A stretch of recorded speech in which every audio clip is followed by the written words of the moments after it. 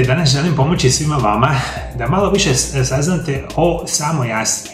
Kakve vrste astme imamo, koji su potencijalni uzroci i apsolutno pratite emisiju do kraja, gdje ćemo u drugom dijelu emisije reći izvanredne prirodne lijekove koji mogu pomoći svima vama koji imate problema sa samom astmom. Bronhalna astma ili bronhijalna astma, latinski astma bronhijale, i kronična bolest pluća u kojoj dolazi do reverzibilne opstrukcije dišnih puteva zbog upale i hiperaktivnosti bronhalnog debla. Bronhalna hiperaktivnost je svojstvo dišnih puteva da pojačano reagiraju na minimalne količine podražaja, koji u zdravih ljudi ne uzrokuju suženje dišnih puteva, a reverzibilnost znači da je opstrukcija i nije stalna, već dolazi i prolazi. Ono što je zapravo onako malo jednostavnije za reći, nažalost kod same astme situacija se tokom godine zna poboljšati i pogoršati. To je sve vezano u najvećem broju slučajeva uz izloženosti određenim vrsta alergena, i ako ste u određenom dijelu godine više izloženi alergenima, vaša situacija sa astmom će biti lošija, u drugom dijelu godine možda neće itekako biti. Ono što možemo reći, ovo se događa zbog prekomjerne funkcije imunološkog sustava, koji provocirani budu izlaganjem određenim vrstama alergena. Koje se javlja u epizodama, a izmjenjuju se periodi kojima nema simptoma astme sa periodima akutizacije bolesti, odnosno napadajima astme. Do napadaja astme dolazi pri pogoršanju upale, kada je osoba izložena iritirajućem čimbeniku iz okoline. Upala u plućima je stalna, ali kada je niskog intenziteta, pacijent nema simptoma. I to je ono što smo zapravo željeli reći u kratkim nekakvim crtama. Ta nekako veličina tih problema sa bronhalnom astmom ili astmom tu uvijek nekako stoji u osobama. Kad nismo pretjerano izloženi nadražujućim podražajima iz okoline, situacija će biti prilično dobra. Međutim, čim se oni aktiviraju, imamo puno većeg tipa problema. Napadaj astme ili bronhoopstrukcija se očituje kao otežano disanje i nedostatak zraka, pritisak u prsima i nedostatak zraka uz moguće čujno zviždanje prilikom disanja. A kad se javlja i kašalj. Smatra se da 5% cjelokupne populacije ili gotovo 10% djece ima astmu. Astma kod djece je 2 puta češća kod muške djece. Astma kod djece je najčešće alergijska astma, a prvi napadaj astme se obično javlja do 5. godine života. I ono što mi danas znamo, nažalost, prilično veliki je uspon u zadnjih 20 do 30 godina, a to su razni faktori, da sve više djece ima astmu. Puno puta se jako, nažalost, loše liječimo, pa ta bronhalna astma pređe kasnije u odrasle godine života. Nažalost, nastaju problemi. Ono što mi zapravo želimo reći, astma je bolest koja pokazuje sklonost nasljeđivanja i češće u nekim obiteljima. Atopija je pojam koji označava genetski određenu sklonost reakcijama alergijske preosjetljivosti tipa 1, kao što su astma, peludna hunjavica i atopijski dermatitis.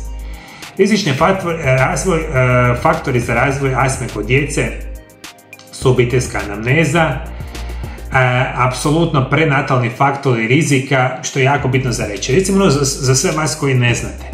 Postoji nažalost određeni broj osoba koji ne razmišlja ništa kako treba i vi recimo ukoliko ste trudni, naravno žena ste, i vi ukoliko za vrijeme trudnoće pušite redovito, a to možete vidjeti kod osoba, vi značajno izlažete vašem nerođenom djetetu da dobije kasnije astmu, što nikako ne želite. Dakle, pušenje nikad ne želimo konzumirati i specijalno ne smijete pušiti dok ste trudni. Međutim, veliki broj vas to rade, pa onda izlažete riziku vaše nerođenog dijela na nastanku same astme. Postnatalni faktori rizika su nedojenje, onečišćenje zraka, česte infekcije. A neposredni pogodi su tjelesni napori, hladan zrak, hiperventilacija, aspirin, emocionalni stresovi i slične situacije. To je nažalost tako kako je. I kada mi razmišljamo o samoj astmi, razmišljate da otprilike ima 2 karakteristične vrste kako razlikujemo same astme. Prva vrsta astme, i mi nju zapravo nazivamo alergijska astma, je oblik astme u kojima je astmatički napadaj posljedica reakcije preosjetljivosti tipa 1 ili anafilaktični tip, a pobuđeni izlaganjem alergenu iz okoliša. Alergijska astma je najčešći oblik astme. Karakteristika alergijske astme da se javlja u ranijoj životnoj dobi. Prvi napadaj astme najčešće nastupa do 5. godine života. Postoji obiteljska sklonost razvoju bolesti kao što su atopija, pozitivni su testovi na alergene i druge situacije. Nažalost, veliki broj vas toga nije ni svjestan. Evo recimo vi koji me redovito pratite.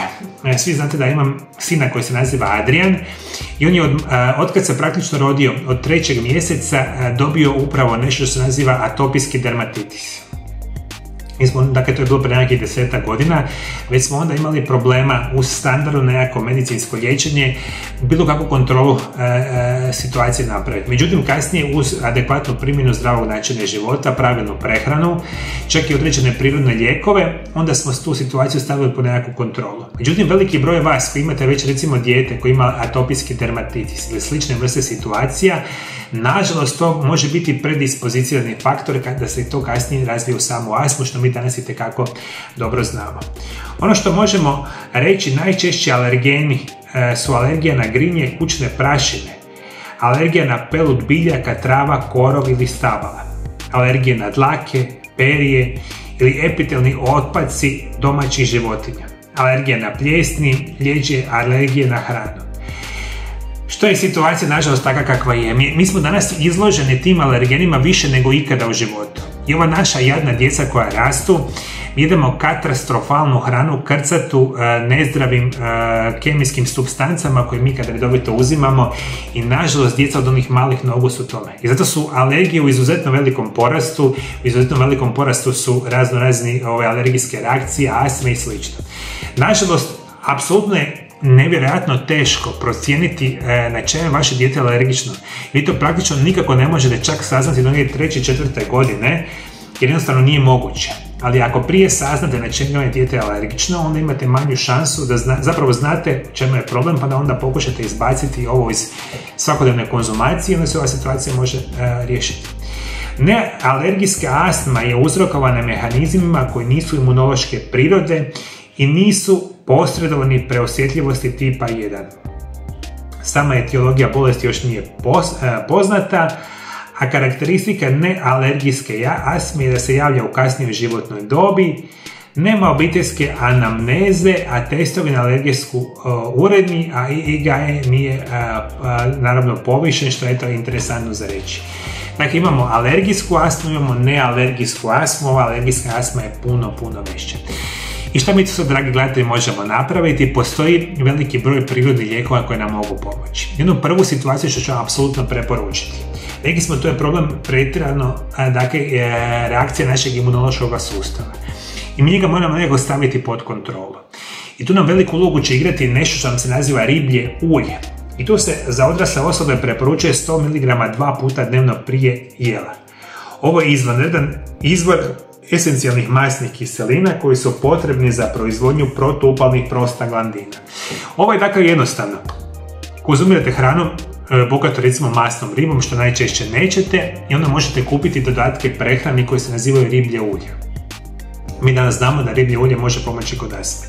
Druga situacija što je jako bitna. Postoji jedan izvanredan vitamin kojeg vi isto tako bi trebali redovito konzumirati, on se naziva vitamin B5. Njega se uzima 50 mg 3 puta dnevno, on je izvanredan antistresni vitamin. Što ovo konkretno znači? Vi ukoliko imate situaciju da imate nekog ko ima astmu, da ste možda vi jedan od tih, puno puta ta astma vama izaziva jako stresne poremećaje, stres, depresiju i anksioznost. Jedan od glavnih razloga zašto uzimate vitamine B skupine, recimo specijalno vitamin B5, da na prirodan način smanjujete i opustite vaše tijelo. Dakle, želimo biti u što je moguće smirenom stanju dok imamo problema sa astmom i onda vam ovdje može pomoći vitamin B5. Dakle, riblje ulje, vitamin B5. Treći prirodni lijek će biti koenzim Q10, koji se često uzima 100 mg dnevno u odraslim osobama. Ima mogućnost poništavanja histamina i apsolutno ću vam preporučiti da redovito pijete čaj od ginkgo bilobe. Za recept će vam trebati u 400 ml kipuće vode. Dodajte 2 do 3 male žličice suhog lišća ginkgo bilobe. Kuhajte 10 do 15 minuta, pričekajte i procijedite. Sad dodajte malo soka od limuna i malo žičicu meda i uživajte. Koenzim Q10 smanjuje razinu ovih alergijskih reakcija, savršena situacija i ginkgo biloba ima nevjerojatnu mogućnost da vam poboljša ovu situaciju sa krvnim žilama. Lakše disanje, lakša funkcija srca, lakša funkcija pluća. Pijte ga čaj, kao što sam malo prije rekao. Dakle, moji dragi gledatelji, riblje ulje, vitamini B skupine, specijalno vitamin B5, koenzim Q10, će vam ginkgo bilobe. Di će biti bolje? Aj pokušajte, kažem, ovo je sve vezano specijalno za odraslu populaciju, za djecu moramo to nekako modificirati, za sve prirodne načine liječenja, dakle konzumirate ili kontaktirate vaše medicinske stručnjake, što ih nigdje nećete pronaći, pa što da vam kažem. Ja vas ovdje savjetujem koliko mogu iz moje situacije, pomažem svima vama i bit će mi drage volje da se vi osjećate bolje i nakon ovih mojih savjeta. Ako vi imate kakav savjet kako ste vi prirodno rješavali probleme sa samim astmom, komentirajte, pišite dolje ispod video zapisa. I ukoliko želite moje svakodnevne savjete o najboljim prirodnim lijekovima za sve ove najgore bolesti modernog čovjeka, dolje ispod video zapisa se pretplatite na moj kanal.